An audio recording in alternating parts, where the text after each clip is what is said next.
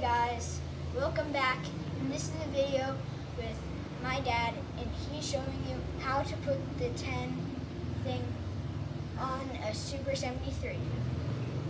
The 10 thing? What is it called? It's a 10 speed. Hello, Super 73 friends. Hope you are all doing well. As promised, I'm making a video today, which is going to go through less of the install of the 10 speed kit, do-it-yourself version, non-Super 73 version, and we'll also have kind of a comprehensive parts list that will be attached to this video as well. So let's go ahead and take a look at the setup. I'm not going to go through with the actual install mechanics of this. There is a Super 73 video for the Super 73 kit that I followed when I put this together, and it's mostly the same. And also, if you're mechanically inclined, I'd say go for it. You know how to work on bikes, install the kit. If not, just buy the parts and take it to your local bike shop and have them throw it on. Shouldn't take them too long. This total install took me about, I don't know, hour and a half. So let's start talking first of all about the bottom bracket. In the Super 73 kit, there's this convoluted spacer washer configuration requirement to basically take and shift this entire chainring and bottom bracket this direction, somewhere between 3 to 4 millimeters.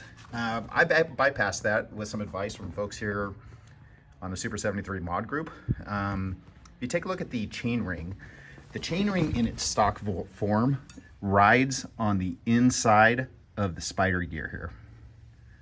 All you have to do is take that chainring, move it to the outside, and mount it on the outside of the spider gear, and the spider gear is slotted, so it actually fits, and you know, it's not a bad hack or anything like that, but it really eliminates the need to mess with the bottom bracket. This is what I did here, and it's working great. Now, another thing too is these bolts. Make sure when you order the bolts that you get single width. The ones come stock with the bike are double width. They're typically used in setups where there's multiple chain rings with a front derailleur configuration. This is kind of ghetto, but to get past this, I ordered some new bolts, but I had to basically put the stock bash guard, if you can see that, in place just to make up for the spacing on the bolts. Anyways, I have a new chainring on order, as well as those single width bolts that I'm going to be replacing this with. And this chainring that I got off Amazon, it was the recommended item. Supply chain issues, there's not much available right now, but this configuration looks like it's actually set up for front derailleur configuration, which we don't have here. Moving to the back. Again, setup is pretty straightforward. If you take a look at our alignment here, it's pretty tight. We got a lot of spacing with the tire by flipping that chainring up front. I did put two 1 millimeter cassette spacers to bring the cassette out for that clearance of the tire, and that worked out quite well. And here's our Z derailleur. Get the sun in there.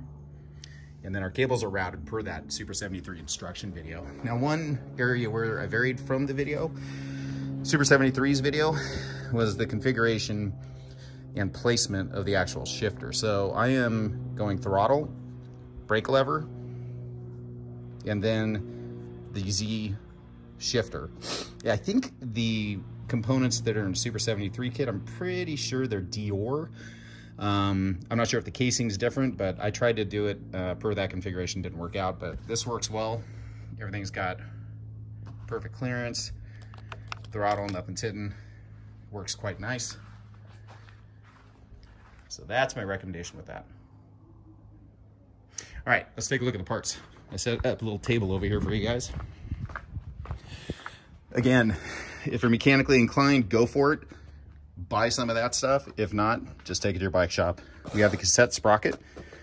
That's the CS HG50-10. All Shimano, by the way. The Z shifter, which is the SLM640. The Z derailleur, which is the RDM640. Two chains. Now, you're going to need two chains with this configuration. There's no way of saving the stock one. But these are the CN HG54s. And those are 10-speed chains. These chains come with that little metal stud, and not a missing link, but an actual stud that you use the chain breaker to push through and then break off the back of it with a pair of pliers. Works pretty good. I didn't have any issues with it. You have the BCD crank. This is the one that was on the bike. It says it's from SRAM. But I'm gonna, again, I ordered a different chain ring. So this one is going back, but there's just not too many available right now. This works just fine, but it's kind of ugly, funky looking on the bike. So we're gonna swap that guy out. Just make sure it's for a single front chain ring, you know, kind of like fixie style, if you will. No derailleur, and then you won't get any extra funky mounting points on there like I have. Moving on to the tools. We have a chain whip. Oh, let's back up a little bit. This is the 1mm spacer for the cassette. I used two of them to get the right distance. And I'll put the link for that up in the video as well, bottom of the video. Chain whip, I'm sorry, cassette whip. I don't know why people have so much issue operating these online. I've seen people take mallets and hammers to their cassettes and get them off. It just doesn't, you don't need to. Mine came right off with just a little bit of pressure. So again, this is used to remove the cassette removal tool. This bolt right here fits into the cassette retainer bolt, which then, you know, you just stick a wrench around it and unscrew it and it comes off. A pair of cable cutters. So these will actually cut the housing of the cable as well as the inner cable as well for the shifter. Pedal wrench. I bought this at the store. I didn't have one. Wanted to kind of have one in my arsenal, but this is a missing link removal tool. Now, again, this chain doesn't use a missing link, but if you want to use a missing link, knock yourself out. Otherwise, you don't need these. This is a great park tool wrench. It has all of the 4, 5, and 6mm sizes on it. Handy, one spot. Chain breaker. And then this guy, I forgot what it was called, but he's basically, this tool will apply pressure and put tension on the shifter cable. So when you mount it to the actual derailleur, you have the right amount of tension on it. Now, these are the parts that came off the bike. Some of the cheapest junk I think I've seen in a while. This is what the cassette retention bolt looks like. These are some spacers, funky spacers, super cheap metal that are used. And of course the old derailleur. Throw them up on eBay, throw them in the garbage. Whatever you're gonna do, have at it. So again, if you're technically inclined, go for it. If not, check out the parts down below, and you know, your local bike shop will be able to pull it off. And if you want to learn some stuff too, I'd say go for it. Watch some YouTube videos, and this is what you'll end up with. I like it. Changes the bike a lot. Can't wait for that torque update. Thanks everybody for all the help. Appreciate it. Thanks for watching. Hope you do this and like and subscribe. That's everything. Bye.